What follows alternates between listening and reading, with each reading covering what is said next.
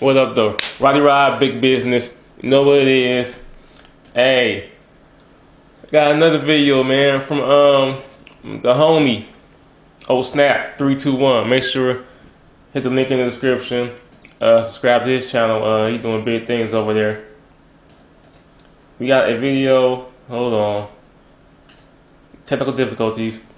YouTube film reviewer impressions. He already did the reactors,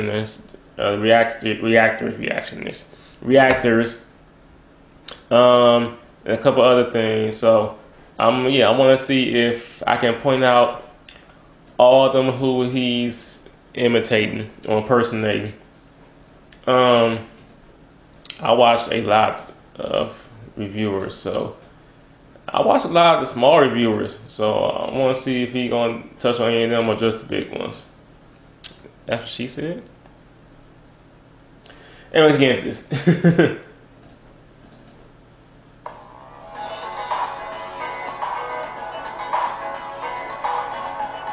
Hey.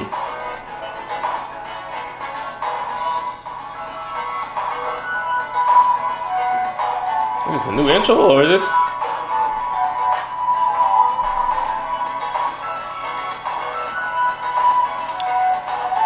Let's get it, fam.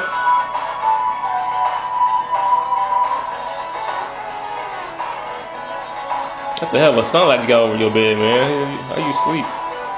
You can't sleep in late for nothing, can you? UK. Here we go. Jeremy Johns, Chris Stuckman, Flick Pick, Schmoes, Collider. Yeah. That might just be me because I'm watching them so much that they're the first thing that pop up. Alright, here we go. Boo 2 and Madea Halloween, the sequel to Tyler Perry's previous film, Boo and Madea Halloween. Now, as you know, I grew up with the original Boo. Wait, what? So I was curious to see what new directions they would do for the sequel. Can you believe that this is actually the 10th Madea film? This kind of like an older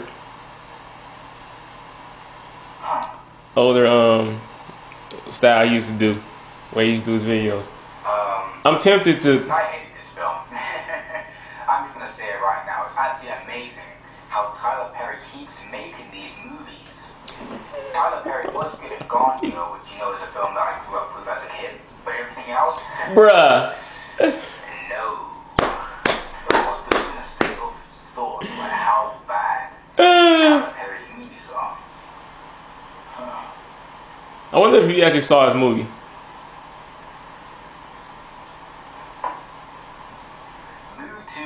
Halloween is probably the laziest film I've ever seen.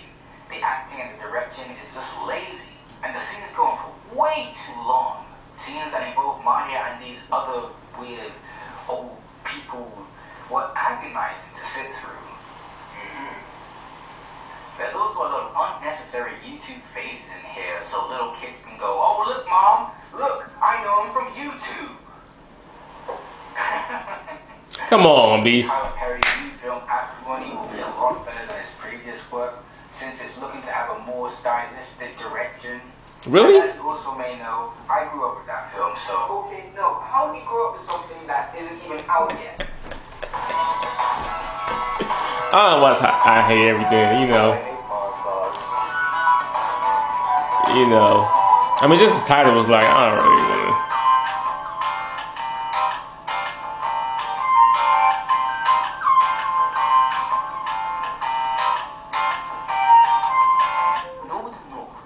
Possibly one of the worst animated films I've ever seen.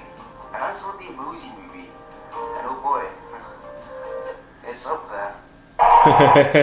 This movie, yeah, I don't watch his reviews, so the animation was atrocious, the voice acting was abysmal, and the I think I probably saw like one of his reviews, so I can't really compare. Everything. Okay, yeah. So you hate everything. So.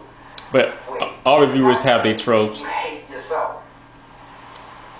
There's not one, no, not even one quality that Shout out Rashad, shit. Even as pretty little colors to sit your kids in front of.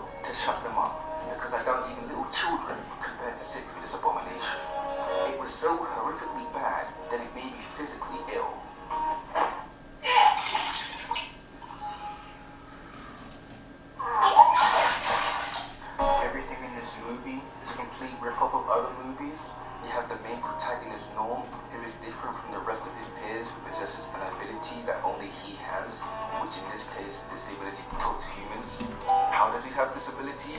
I don't know. Because the script says so. We have these three sidekick lemons who speak in gibberish, who act as the supposed comic relief, who only rely on immature jokes.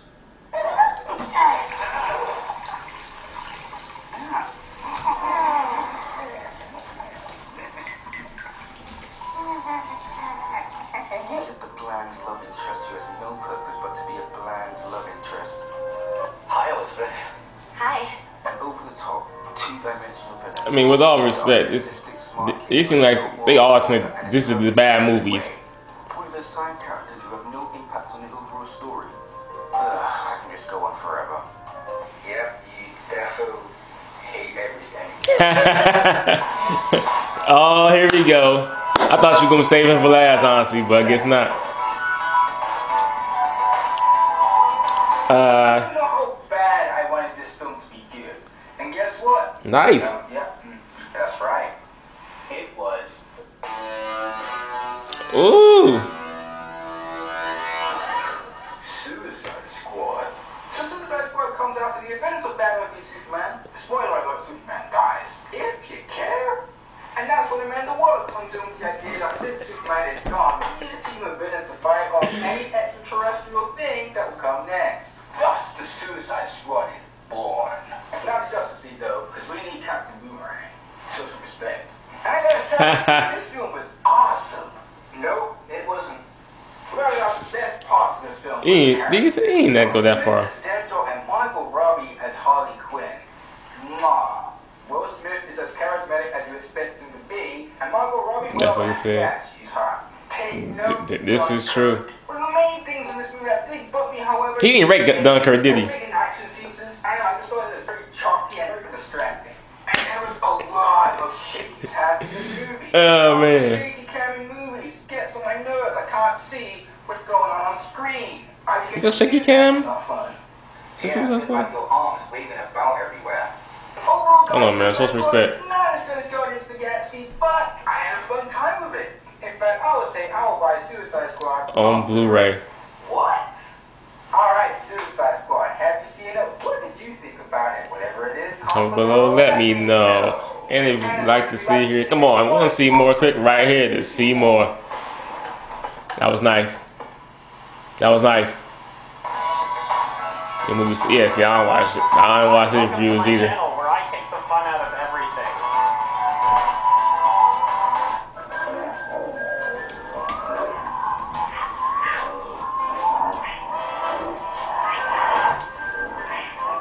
So I watched Independence Day Resurgence and it made me want to drink bleach.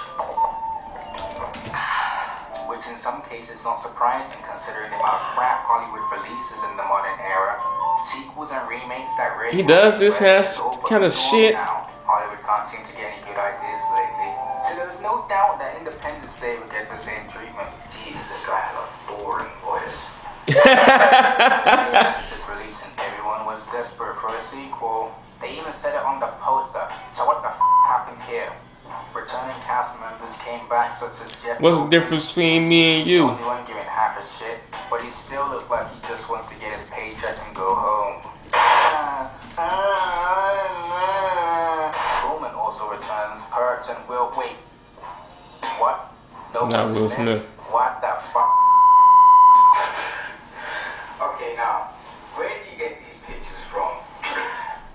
Ongoing rumors stated that he was too expensive, that he read the script and wasn't impressed, and that he wanted his son Jaden to be in the film, which we all know how that went last time. Will came out saying it was because he was already attached to Suicide Squad. Would it been that much worse? But you believe what you want. What makes it worse is that they're replacing with this other guy who's supposed to be his son, and he is bland. This goes for Chris Hemsworth's little brother too. Both of these characters have no charisma or likability. Yeah, a bit like you. So they already fucked up by not having Will Smith, but not casting Mae Whitman to reprise her role as the president's daughter. It's not like she's not available because she's still acting in Hollywood, or maybe it's because she's not a Sports Illustrated supermodel and that's why. All the side characters are shit too. You have this annoying, horny as hell guy who won't shut up. Well, I was wondering if you wanted to get a drink and maybe fall in love.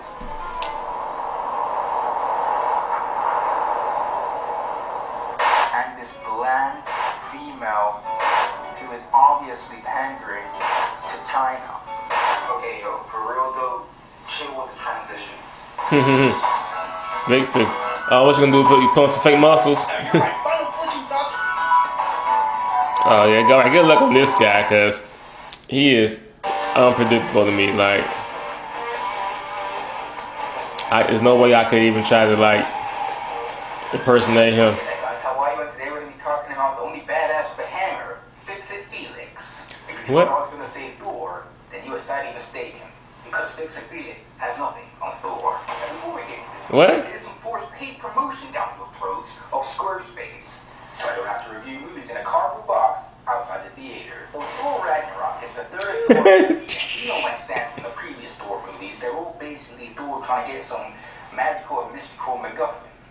Thor Ragnarok, on the other hand, may be the best Thor movie yet. I mean, come on, you have Jeff Goldblum as the Grandmaster, and that right there is all I ever need in my life. Don't judge me. Okay. Because every scene in this movie feels like a Saturday Night Live sketch. Hey, Thor! We are the champions! I want to see this episode now. It would fit right into Thor Ragnarok and wouldn't even feel out of place. One of the best things about this movie is that Kat Dennings is not in it. And that alone makes it a more magical and mystical experience. Unfortunately, that also is no Natalie Portman, but that's okay, because in this movie we have Hela, the goddess of death. Woo-wee. Don't get scared now. There's also this big rock monster man called Korg, who was hilarious. And was I the only one who thought that Korg looked like a recolor of the Thing from Fan 4 Stick? It's clobbering time! I promise you, I am not crazy. Well, maybe just a little bit. Yeah, he is. Quite a lot. Yeah, that's why we love you. There were some minor issues that I had with this movie. One thing that really bugged me was the color grading. It just looked like a baby ate a whole bag of Skittles and then threw up all over the screen. Okay, now chill with the drum sound effects. Okay. Now here are my final thinking thoughts on this magical and mystical movie, Thor Ragnarok. Okay, why do you love using the words magical and mystical? I mean, it is Thor Ragnarok. Turkish Airlines. Justice League is exactly what I thought it would be. A wonderful, inevitable train wreck. As I predicted, it fell right on its face. So let's talk about it together. I thought you were done doing superhero movie reviews. This is the fifth film that I don't even watch. Like every other one you're doing, I don't watch, so I can't even say if you know. I already talked about this. Not one of the DCEU movies have been exceptional, or creative, or unpredictable, or have well-written script, biting direction, interesting cinematography, acting, music. So for some strange reason, all these fanboys were still looking forward for this. Damn, I was hoping my reaction was there. there. Fanboys giving blind praise because, oh look, it's Batman. Oh look, it's the Flash. Oh look, it's Wonder Woman. Pretty much. It's Steppenwolf. Oh look, it's shining action. Again, I don't watch this guy's videos, so this is kind of like cringy. So here are the reasons. Sucks. Number one, the characters. Once again, this is a problem that all DCEU movies have.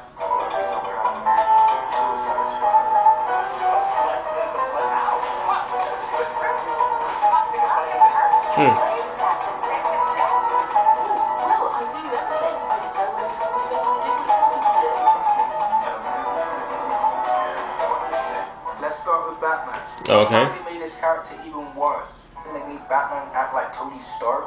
What are your superpowers? Not really. I'm rich. He's a complete joke in this movie. He Why is. is Batman saying jokes? He always says jokes. He says jokes. But they made him a joke, like. And stop putting Batman in broad daylight. It just makes him look stupid. The Flash is supposed to be the comic relief, I think.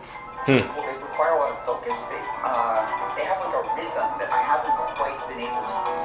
Like brunch. Like, what is brunch? I think. What I do find funny is how the Flash can't even run properly. He's always That was horrible. weird running stuff. That was horrible. It's like some weird. You gotta take points off of that shit, dog. Who runs like Like, what is that? How can you you do that? How can y'all not? How can y'all let that slide? She's annoying. The last one. I wasn't the biggest fan of the original 1950 Cinderella. She is kind of annoying. Her voice is, but she makes some good like other videos.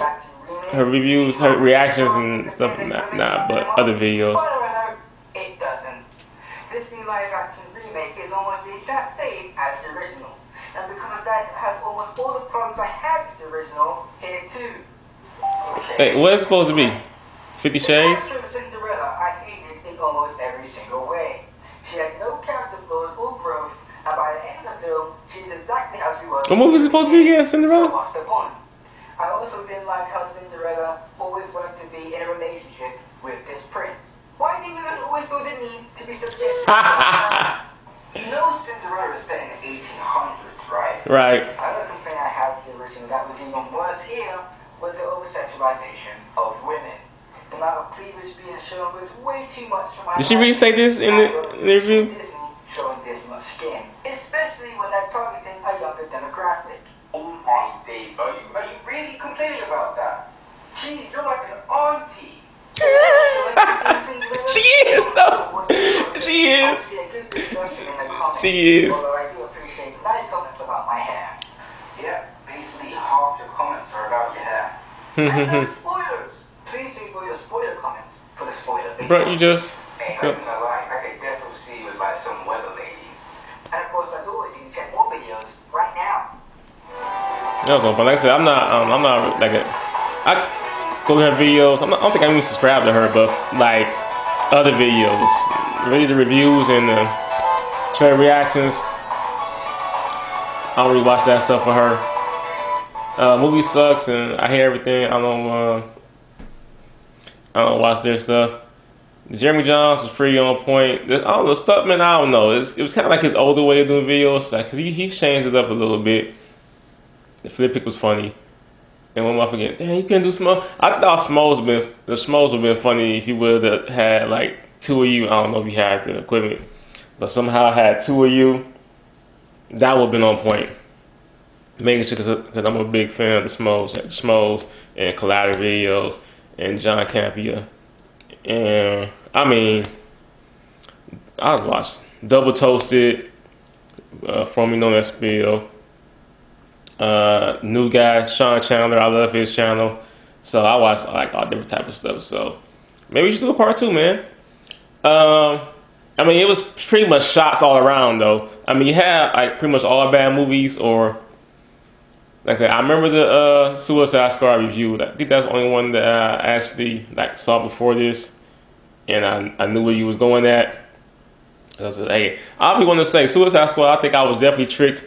Because when I saw the crowd was just so hyped. I'm always seeing like DC movies with DC fans. Got a minute left, so I think that was tricked. Seeing it now, I was like, I still don't hate it though. It's still a cool movie. So I was with Jeremy when we released that. Anyway, kind of about to die. So let me just say, cool video. That half the people I knew, I can pretty much agree on. But you be taking shots, B. You be taking shots, B. It'd be funny if one of them see this and drop a diss track on you. I don't know. Anyway, as always, make sure subscribe to Old Snap 321. Like, comment, and subscribe. My shit, big business. I'll holler.